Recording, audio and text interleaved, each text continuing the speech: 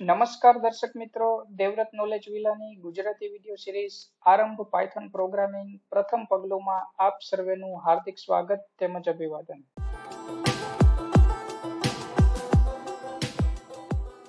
આજનો આપણો વિષય છે ઇન્સ્ટોલેશન સ્ટેપ્સ. એટલે કે આજે મિત્રો આપણે પાયથોનને કઈ રીતે ઇન્સ્ટોલ કરવું એ શીખીશું. પહેલા મિત્રો તમે જે કોઈ પણ બ્રાઉઝર ઉપયોગમાં લેતા હોય કે યુઝ કરતા હોય કે ક્રોમ છે, મોઝિલા છે અથવા તો માઇક્રોસોફ્ટનું ઇનબિલ્ટ જે બ્રાઉઝર આવે છે તો કોઈ પણ બ્રાઉઝર ઓપન કરી લો અને ત્યાં જઈને તમારે લખવાનું છે હાઉ ટુ ઇન્સ્ટોલ પાયથોન. અને સજેશનમાં તમને મળશે વિવિધ ઓપરેટિંગ સિસ્ટમ જેમ કે વિન્ડોઝ, ઉબુન્ટુ, આઈઓએસ માટે મેક અને લાઇનક્સ ની અંદર તમને ઉબુન્ટુના અલગ અલગ વર્ઝન મળી રહેશે. તો મિત્રો સૌથી પહેલા તો આપણે એ જોઈ લઈએ કે એ ચેક કરી લઈએ કે આપણી સિસ્ટમમાં હાલમાં પાયથોન પ્રોગ્રામિંગ કરવા માટે પાયથોન ઇન્સ્ટોલ છે કે નહીં. તો તમે જે રીતે મારી સાથે જોડાઈ રહ્યા છો તો તમે પણ તમારી કમ્પ્યુટર સિસ્ટમ કે લેપટોપની અંદર ચેક કરી લો કે તમારી સિસ્ટમમાં હાલમાં પાયથોન છે કે નહીં.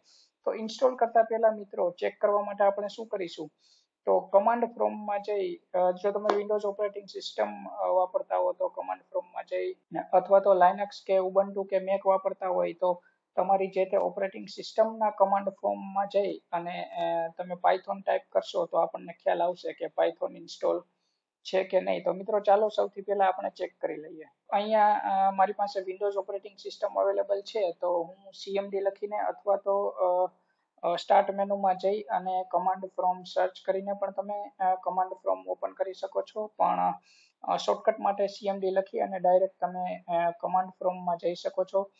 તો કમાન્ડ પ્રોમ્પ્ટની અંદર તમને સીધું જે જગ્યાએ તમારી સી ડ્રાઈવ છે કે બેઝિક ઇન્સ્ટોલેશન કે તમારો જે મેઇન યુઝર છે ત્યાં તમને લઈ જશે. અહીંયા તમારે કંઈ નથી કરવાનું મિત્રો, ખાલી એટલું જ લખવાનું છે પાયથોન. પાયથોન તમે લખશો તો અત્યારે મેં પાયથોન લખેલું છે તો મને કોઈ પણ પાયથોનનું વર્ઝન બતાવતું નથી. પાયથોન ટાઈપ કરતા મને by default Windows operating system એક સજેશન આપેલું છે. તો જો હું સ્ક્રીન ઉપર જઈશ તો મને માઇક્રોસોફ્ટ સ્ટોરની અંદર લઈ જશે અને ત્યાં બતાવે છે પાયથોન 3.11 પાયથોન સોફ્ટવેર ફાઉન્ડેશન ઉપરથી જ્યાં મળે છે ડાયરેક્ટલી તમે ઇન્સ્ટોલ કરી શકો છો. ફ્રી સોર્સ છે, આના માટે કોઈ પણ પેમેન્ટ ચૂકવવાનું થતું નથી. તમે કોઈ પણ ઓપરેટિંગ સિસ્ટમ વાપરતા હો કે યુઝ કરતા હો. પણ આપણે આ રીતે નહીં કરીએ, આપણે બ્રાઉઝરમાં જશું, ગૂગલમાં સર્ચ કરીશું અને ત્યાંથી ઇન્સ્ટોલ કરીશું, જે વધારે સરળતાભર્યું રહેશે. તો ચાલો મિત્રો ફરીથી આપણે આપણા બ્રાઉઝરમાં આવી જઈએ કે જ્યાં આપણે લખેલું હતું હાઉ ટુ ઇન્સ્ટોલ પાયથોન. અહીંયા ઓપરેટિંગ સિસ્ટમના લિસ્ટ બતાવે છે પણ આપણે કોઈ પર્ટિક્યુલર ઓપરેટિંગ સિસ્ટમ સાથે નથી જતા. હું આટલું લખીને જ એન્ટર કી પ્રેસ કરું છું તો જોઈએ મને શું મળે છે. હાઉ ટુ ઇન્સ્ટોલ પાયથોનમાં જઈશ તો ઘણા બધા સજેશન મળશે, જેમ કે સૌથી પહેલા simplylearn.com મળ્યું છે, ટ્યુટોરિયલ્સ પોઈન્ટ, ડિજિટલ ઓશિયન. પણ આપણે બાય ડિફોલ્ટ પાયથોન જે આપણને ફ્રી ઓફ સોર્સ આપી રહ્યું છે તો ત્યાંથી જ જઈને www.python.org માંથી આપણે ડાઉનલોડ કરવાની ટ્રાય કરીશું. ડાઉનલોડ પાયથોન ઉપર જેવું જ મેં ક્લિક કર્યું તો મને ડાઉનલોડની સ્ક્રીન ઉપર લઈ જશે કે જ્યાં આપ જોઈ રહ્યા છો અહીંયા કે લખેલું છે download the latest version four Windows. જેમ કે બાય ડિફોલ્ટ મારી ઓપરેટિંગ સિસ્ટમ વિન્ડોઝ છે તો એને ડિટેક્ટ કરી લીધી.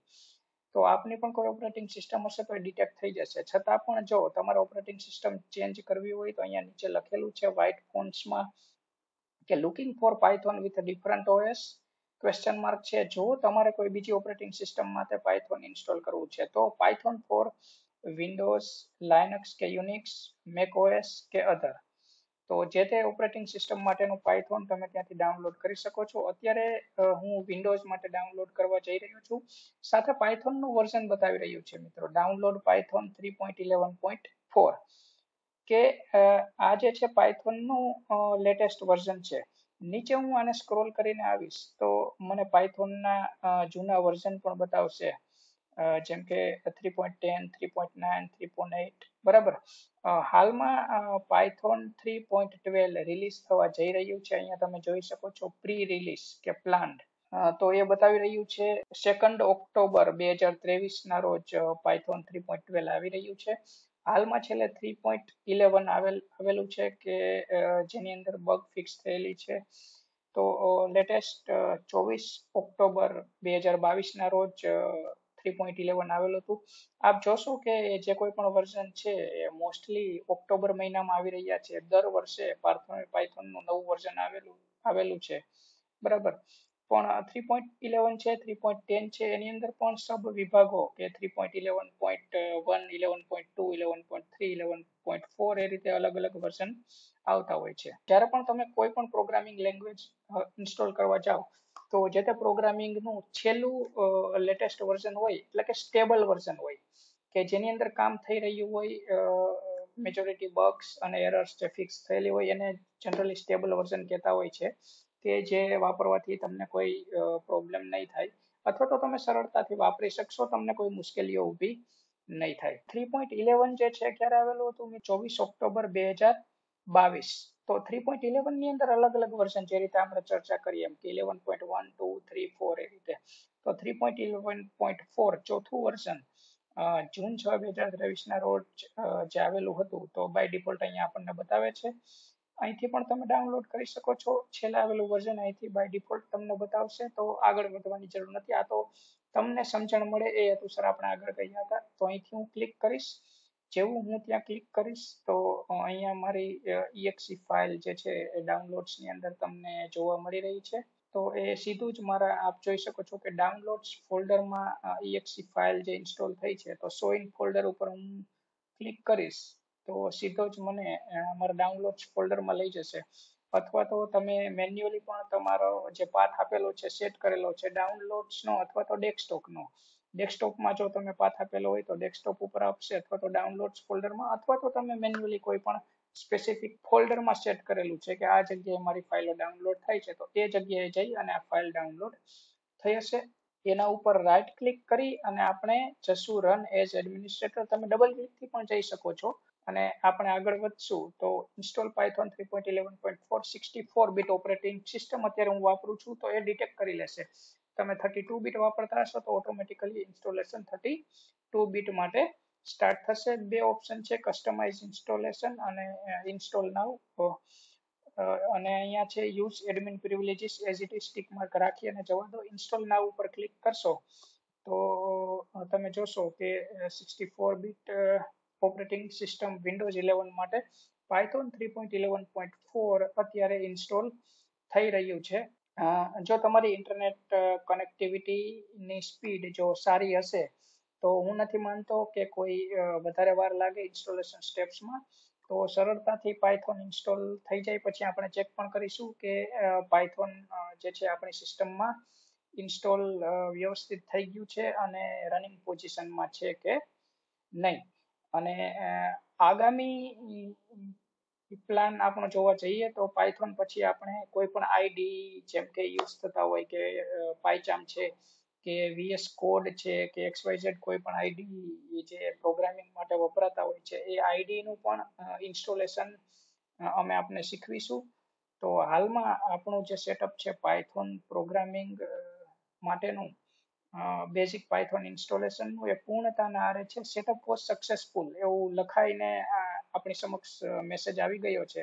આ વિન્ડોને આપણે ક્લોઝ કરી દેશું અને ફરીથી આપણે આપણા કમાન્ડ પ્રોમ્પ્ટમાં જશું કે જ્યાં આપણે પહેલા ટાઈપ કરેલું હતું પાયથોન, ત્યાં ફરીથી આપણે પાયથોન ટાઈપ કરી અને ચેક કરીશું. અથવા તો તમે અપ એરો કી પ્રેસ કરશો કર્સરમાંથી, તમારા કીબોર્ડમાંથી અપ એરો કી પ્રેસ કરશો તો તમારા આગળના કમાન્ડ ફરીથી આવી જશે. તો તમારે ફરીથી પાયથોન ટાઈપ કરવાની મિત્રો જરૂર નથી. હું તો જેવું અહીંયા પાયથોન લખીશ તો મને લઈ જાય છે માઇક્રોસોફ્ટ સ્ટોરના પેજ ઉપર.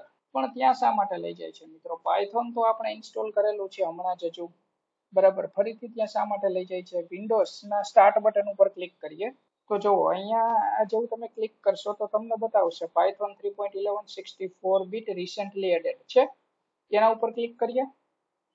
ઓકે, કમાન્ડ પ્રોમ્પ્ટમાં 3.11.4 ખુલી ગયું. એનો અર્થ એ છે કે પાયથોન ઇન્સ્ટોલ થઈ ગયું છે. ચેક પણ કરી લઈએ, વર્ઝન તો બતાવે જ છે. પ્રિન્ટ સ્ટેટમેન્ટ લખી લઈએ. પાયથોનની સિમ્પલ સિન્ટેક્સ છે પ્રિન્ટ સ્ટેટમેન્ટ્સની અંદર. સિમ્પલ આપણે લખીએ welcome to Devvrat knowledge villa, બરાબર છે, અને એન્ટર આપીએ તો welcome to Devvrat knowledge villa print થઈને આવી ગયું. ઓકે, હવે અહીંયા જે મારું બાય ડિફોલ્ટ કમાન્ડ પ્રોમ્પ્ટ છે ત્યાં હું જેવો પાયથોન લખું છું તો મને રીડાયરેક્ટ કરી દે છે માઇક્રોસોફ્ટ સ્ટોરના પેજ ઉપર. મને ખ્યાલ છે મિત્રો આના માટે બે પ્રોબ્લેમ છે. એક તો જે લોકલ ડ્રાઈવમાં પાયથોન 3 અને પાયથોન બંનેની exe ફાઇલ છે ત્યાંથી રીડાયરેક્ટ કરી રહ્યું છે એલિયાસિસ થી. અને બીજું કે હોઈ શકે કે એન્વાયરમેન્ટ વેરિયેબલ ની અંદર પાથ સ્ટોર ના થયો હોય. તો આ બે પ્રોબ્લેમ છે. મને એક્સપિરિયન્સના લીધે ખ્યાલ છે મિત્રો, પણ તમે આવું કરતા હો તો તમારે શું કરવાનું? જે રીતે આપણે સર્ચ કર્યું હતું હાઉ ટુ ઇન્સ્ટોલ પાયથોન, એ જ રીતે લખીએ when I am going to click cmd python it redirect me to Microsoft Store. આવું લખશો ને તો તમને ઘણી બધી લિંક મળશે, સજેશન પણ મળશે. સૌથી પહેલા સ્ટેક ઓવરફ્લો ટ્રાય કરી લેવાનું મિત્રો. જ્યારે પણ કોઈ સિચ્યુએશન ઉપર તમને એરર આવે, ઓકે મિત્રો, તો જે રીતે આપણે વાત થઈ તે રીતે એપ એક્ઝિક્યુશન એલિયાસિસ બતાવે છે. તો અહીંથી આ બંને ફાઇલ ઓન હોવી જોઈએ આપણામાં, એને ઓફ કરવાનું કહે છે મિત્રો. જુઓ જે રાઈટ લખેલું નિશાન છે ને, તે રાઈટ લખેલું નિશાન કે સાચો આન્સર બતાવે છે. 624 લોકોએ વેરીફાઈ કરેલું છે કે આ આન્સર સાચો છે. તો ફરીથી આવીએ આપણા વિન્ડોઝમાં, સર્ચ કરીએ, આપણે લખીએ app execution aliases. Okay, manage app execution aliases આપણને મળી ગયું. એના ઉપર ક્લિક કરીએ અને જઈએ.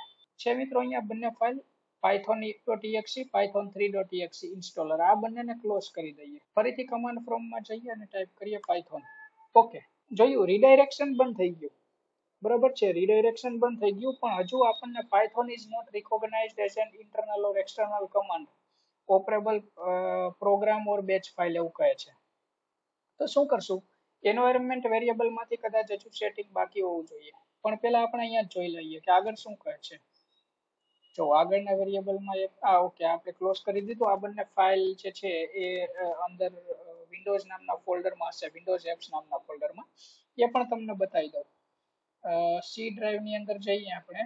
સી ડ્રાઈવ ની અંદર યુઝર્સ ની અંદર આપણને કહે છે યુઝરનેમ ની અંદર એપ ડેટા, યુઝરનેમ છે ધ્રુવી, એની અંદર છે મારું એપ ડેટા. એપ ડેટા ની અંદર કહે છે લોકલ ની અંદર માઇક્રોસોફ્ટ વિન્ડોઝ એપ્લિકેશન ની અંદર વિન્ડોઝ એપ, માઇક્રોસોફ્ટ ની અંદર વિન્ડોઝ એપ, બરાબર, W લખીએ એટલે આપણને મળી જશે વિન્ડોઝ એપ્સ. ઓકે, અહીંયા અત્યારે પાયથોન 3 ફાઇલ નહીં બતાવે. શા માટે? આપણે ત્યાંથી ક્લોઝ કરી દીધું. ક્યાંથી? અહીંયાથી એપ્સ ની અંદર એડવાન્સ એપ સેટિંગ અને એપ્સ એક્ઝિક્યુશન એલિયાસિસ. અહીંયાથી હું જેવું ઓન કરીશ ને મિત્રો, એટલે આ પાથ ઉપર જવું, અહીંયા પાયથોન 3 ફાઇલ બંને બતાવવા માંડી. ઓકે, તો કાં તો તમે આ બંને ફાઇલને અહીંથી ડિલીટ કરી શકો છો, અથવા તો એપ્સ એલિયાસિસ માંથી ક્લોઝ કરશો ને તો પણ એ ફાઇલ ઓટોમેટિક અહીંથી જતી રહેશે. જો હવે નહીં દેખાય, બરાબર છે. તો એક આ હતું. અને બીજું શું કહે છે આગળ કે આ જે એન્વાયરમેન્ટ વેરિયેબલ છે એને સેટ કરવાનું કહે છે કે પાયથોનના જે એન્વાયરમેન્ટ વેરિયેબલ છે ત્યાંથી સેટ થયેલું ના હોય. તો આપણે અહીંયા લખીએ એન્વાયરમેન્ટ વેરિયેબલ્સ ની અંદર જઈએ. નીચેની વિન્ડોમાં આપણને મળશે પાથ ની અંદર આપણે પાથ ઉપર ક્લિક કરી અને એડિટ ઉપર ક્લિક કરશું. ઓકે, આવું ક્યારે બનશે? મારી સિસ્ટમમાં ઓલરેડી જૂનું પાયથોન 3.9 3.10 ઇન્સ્ટોલ હતું અને જૂના પાથ હતા, બરાબર છે. એ મેં અનઇન્સ્ટોલ કરીને ડિલીટ કરેલા છે, એટલે અત્યારે બતાવતું નથી. પણ હવે ન્યૂ પાથ એડ કરવા માટે કાં તો આપણે અહીંયા ન્યૂ પરથી ક્લિક કરી શકીએ અને ન્યૂ એડ કરી શકીએ. તો મેન્યુઅલી પાયથોન જે ઇન્સ્ટોલ થયેલું છે પાયથોન અને સ્ક્રિપ્ટ ફોલ્ડર બંનેનો પાથ એડ કરી શકીએ. બીજો ઓપ્શન શું? ઇઝીલી તમારા માટે અત્યારે સરળતાભર્યો ઓપ્શન એ રહેશે કે તમારે શું કરવાનું. આપણે ડાઉનલોડ્સ ફોલ્ડરમાં હતા, બરાબર છે. તો ડાઉનલોડ્સ ની અંદર તમારે માત્ર રાઈટ ક્લિક કરી, બરાબર, અને રન એઝ એડમિનિસ્ટ્રેટર કરશો તો ફરીથી ઇન્સ્ટોલ થશે, બરાબર છે. એના કરતા ડબલ ક્લિક કરો અને મોડિફાઈ ઉપર ક્લિક કરશો એટલે ફરીથી તમને ઇન્સ્ટોલેશનના ઓપ્શન પૂછશે. ડોક્યુમેન્ટેશન પીપ આ બધું ભલે એઝ ઇટ ઇઝ રહ્યું. ઓકે, હવે અહીંયા એક ઓપ્શન આવશે કે add Python two environment variables. આ ઓપ્શન જો અનટિક ના હોય ને તો આ ઓપ્શનને ટિક કરવાનો. ઇન્સ્ટોલ પાયથોન 3.11 આપણે કરેલું જ છે, બરાબર, એના ઉપર ફરીથી ક્લિક નથી કરતા. Second option associate files with Python બુલેરી, create shortcut four install application બુલેરી. એક એડ કરીએ, add Python two environment variables, અને ઇન્સ્ટોલ ઉપર ક્લિક કરીએ. Modify was successful. બરાબર છે. ફરીથી આપણે જે એન્વાયરમેન્ટ વેરિયેબલમાં હતા ને ત્યાં જઈએ. બરાબર છે. Environment variable, edit environment variables, પાથમાં જઈએ, એડિટમાં જઈએ. ઓકે, અહીંયા આપણો જે પાથ છે ને એ આવવો જોઈએ. આપણે મિત્રો એ જ જે સ્ટેક ઓવરફ્લો વાળી લિંક જોતા હતા એમાં જ આગળ વધીએ. તો અહીંયા આપણને કહેલું હશે મેન્યુઅલી પાથ કોઈ આગળ સેટ કરેલો જ હશે. ઓકે, અહીંયા કોઈએ મેન્યુઅલી પાથ સેટ કરેલો છે મિત્રો. જુઓ શું કહે છે, start typing environment, select edit system environment variables, edit environment button, select N entry four path in upper list. Okay, તો આને તમે થોડું ઝૂમ કરીને જોઈએ જેથી તમને ખ્યાલ આવે. જો પાથ સી ડ્રાઈવ યુઝર્સ, એનો પાથ આપ્યો, app data folder, local programming, Python 3 જ્યાં ઇન્સ્ટોલ છે. બે વસ્તુ સેટ કરીએ હશે ને, પાયથોન નું ફોલ્ડર અને સ્ક્રિપ્ટ. ઓકે, એ બંને વસ્તુ આપણે સેટ કરીએ. સી ડ્રાઈવમાં જઈએ, યુઝર્સ, મારો યુઝર્સ છે ધ્રુવી, એનો એપ ડેટા, એનું લોકલની અંદર પ્રોગ્રામ્સ આઈ થિંક હોવું જોઈએ. હા, પ્રોગ્રામ્સની અંદર પાયથોન છે મિત્રો. પાયથોનને ઓપન કરી લઈએ, પાયથોન 3.11. ઓકે, એક તો આ ફાઇલ પાયથોન 3.11 સુધીનું ઉપર ક્લિક કરી પાથ ઉપર, અને તમારે કરવાનું છે કંટ્રોલ સી અથવા તો મેન્યુઅલી રાઈટ ક્લિક કરીને કોપી. ડન. અને ફરીથી આપણે જવાનું છે હવે એન્વાયરમેન્ટ વેરિયેબલમાં. અહીંયા આપણે ટાઈપ કરશું એન્વાયરમેન્ટ વેરિયેબલ. એન્વાયરમેન્ટ વેરિયેબલ્સની અંદર એન્વાયરમેન્ટ વેરિયેબલ વિન્ડોઝમાં લખશો એટલે તમને ડાયરેક્ટ આ મેનુ મળી જશે. પાથમાં જઈએ, એડિટમાં જઈએ. એડિટમાં જઈને ન્યૂ ઉપર ક્લિક કરીએ, આને કોપી કરી દઈએ. આ થયું પાયથોન 3.11 સુધીનું એક તો. ઓકે, એ આપી દઈએ.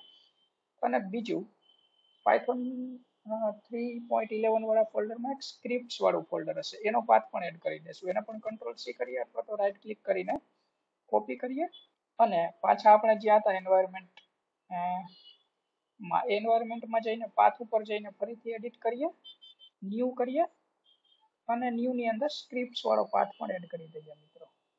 જોવો હવે આ પાથની અંદર ફરીથી આપણે એડિટ ઉપર જઈએ, બે પાથ બતાવશે, એક પાયથોન 3.11 વાળું અને પાયથોન 3.11 ની અંદર સ્ક્રિપ્ટ્સ ફોલ્ડર વાળું. બંને પાથ એડ થઈ ગયા. બધું ક્લોઝ કરીએ અને ટાઈપ કરીએ પાયથોન. ઓકે મિત્રો, તો પાયથોન 3.11.4 ફાઇનલી ઘણી બધી મહેનત પછી આપણને મળી ગયું છે. અહીંયા આપણે પ્રિન્ટ સ્ટેટમેન્ટ લખીને ટ્રાય કરી લઈએ. Welcome to Python. એન્ટર કરીએ, રન કરે છે મિત્રો. બરાબર, તો ક્યારેય પણ તમે ઇન્સ્ટોલેશન વખતે જો કોઈ તમને તકલીફ પડે અથવા તો કોઈ મુશ્કેલીઓ આવે તો તમે કોમેન્ટ બોક્સમાં કમેન્ટ કરી શકો છો. અને આ ઇન્સ્ટોલેશન વખતે સક્સેસફુલ ઇન્સ્ટોલેશન થઈ જાય તો સક્સેસફુલ ઇન્સ્ટોલેશન થઈ ગયું છે એવું પણ તમે કમેન્ટ બોક્સમાં જણાવજો.